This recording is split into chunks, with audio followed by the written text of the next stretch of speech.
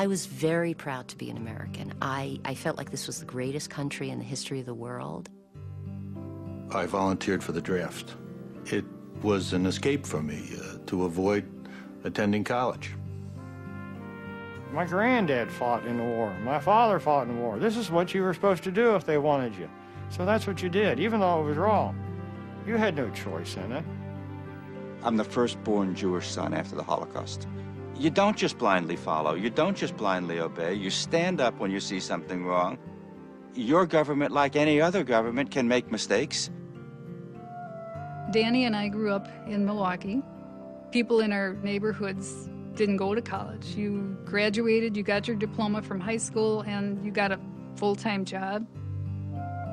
I lost my student deferment, and I remember staying in a barracks.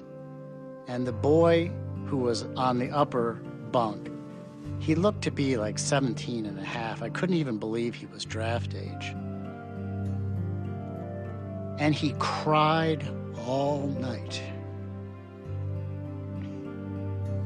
for his mother. And I felt horrible about that. And the only thing I felt I could do was to simply work harder to stop the war. Vietnam is an oppressed people that needs liberating. It's what I've trained for all my adult life. It's why I was in the Boy Scouts, trustworthy, loyal, helpful, friendly. All of that stuff is just of course I'll go to Vietnam. And for somebody to say that it's wrong to liberate the oppressed, that don't make sense. It was just so simple. So simple. Not so simple now.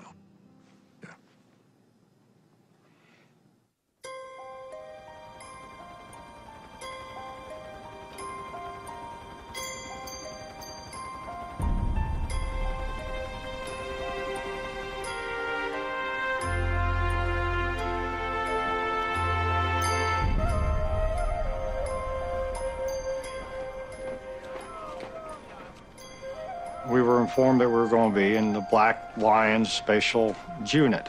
And they told us all about it and how that Charlie was really scared of us.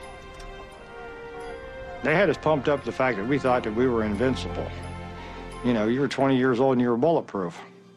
Well, maybe. Basically, I don't think I give a shit about communists.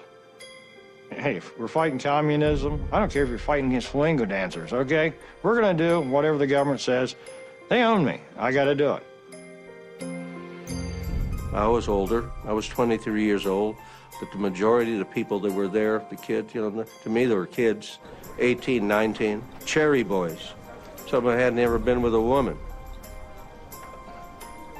These were some great guys. They become your whole world. They're more important to you at that time than your family, because you know that they're going to be with you tomorrow.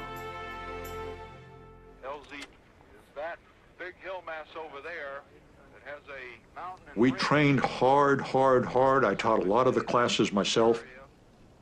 They were good and they were bright. It was like I didn't want to go to sleep at night. And when I would sleep, I'd wake up and think, Jesus Christ, there's something we could have added. The first day when you're standing there, it starts to rain, and you see some shuffling around like, wait a minute, what do you guys think? We're going to go inside? What the hell's wrong with you? It's raining. So what? That develops into you've been shot in the arm. So what? Your buddy's been killed. So what? They got better and better and better. I was so goddamn proud of them. All I wanted to do was make a better company. All I wanted to do was make a better company. My Lacey, every day I can see my company get better and better. There's been quite a shift of people in our battalion. No one has thought too much of our battalion commander, and last night he finally got relieved. Lieutenant Colonel Allen is our commander now. As far as I know, he seems like a fine man. I said, "You're not in relation to General Terry Allen, are you?" And he said, "Yeah, I'm his son." And I just was absolutely flabbergasted by that.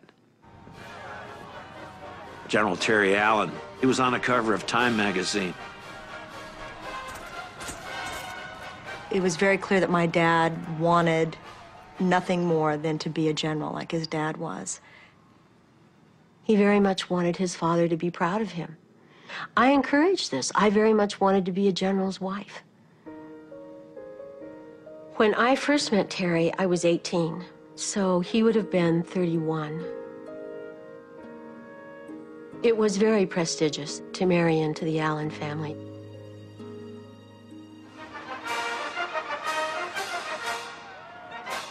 And in El Paso, there was no question that the war in Vietnam was a good thing. And we would go over and we would whip them and we would come back. And to me, Vietnam meant especially that this was Terry's opportunity to have combat duty. That was really the sum total of it in my own mind.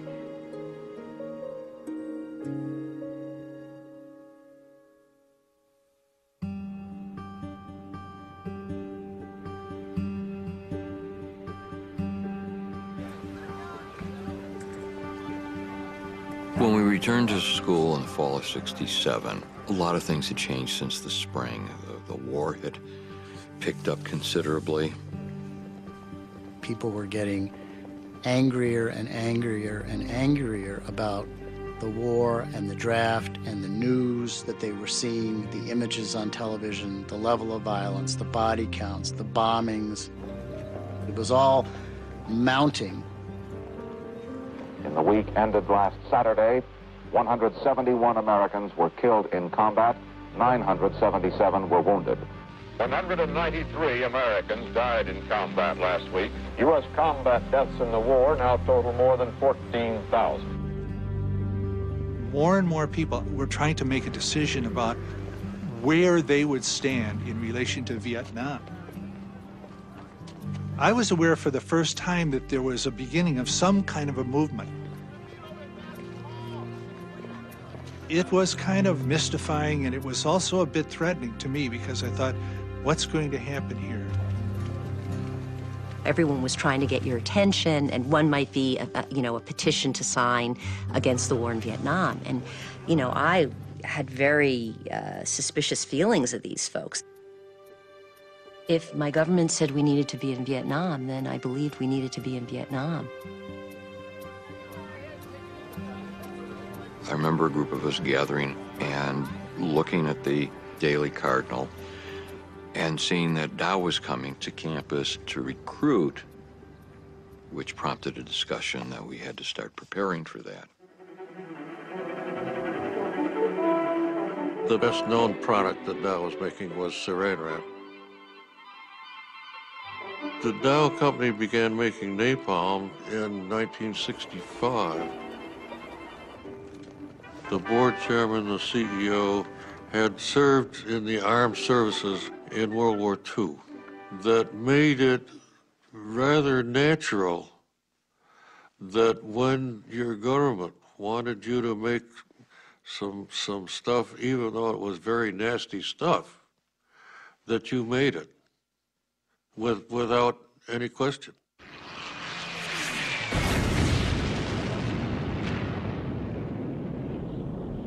Napalm was this hideous jellied gas burning at 2,000 degrees Fahrenheit.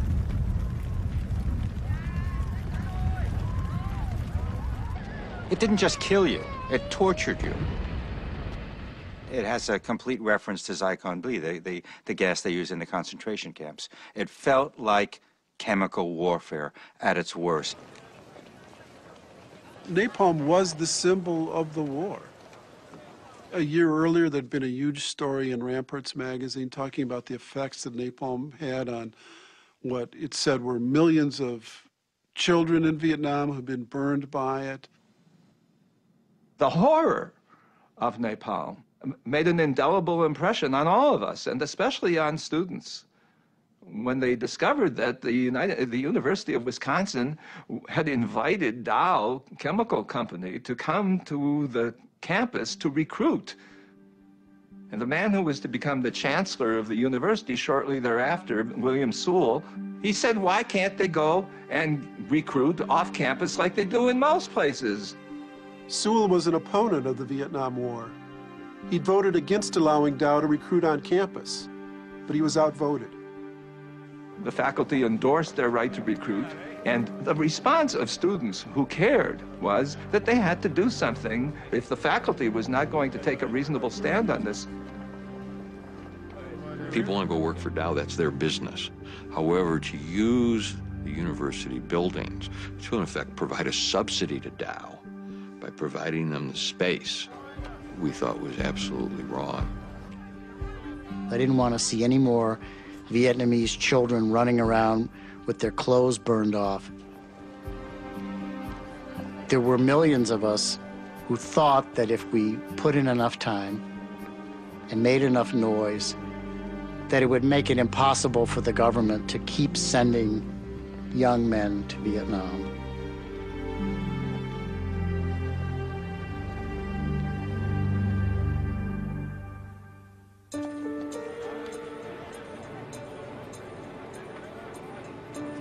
In the fall of 1967, there were nearly 500,000 American troops in Vietnam.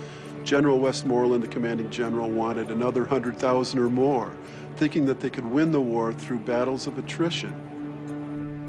Lyndon Johnson wanted body counts, and the pressure was flowing down on all of these battalions, like the Black Lions Battalion, to just go out into the jungle, search out the Viet Cong, and destroy them.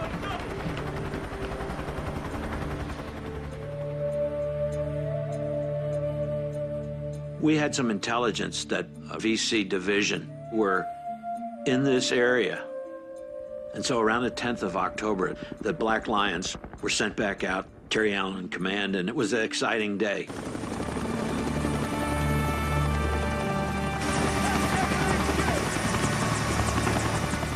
You would be out searching for base camps, searching for the enemy, and then at night you would come back to what was called a night defensive position. We moved from one night defensive position to another, and it seemed like every day we made contact of some kind, maybe 2 or 3 people, maybe just a couple of rounds, sniper or something, you know. There was movement all around us. You could just sense it in the air. You just get goosebumps. I live in the hills of East Tennessee. You don't come in my backyard and sneak up on me.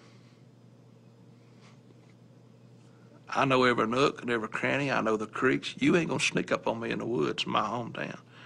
You're not going in the jungle to Vietnam and sneak up on a VC.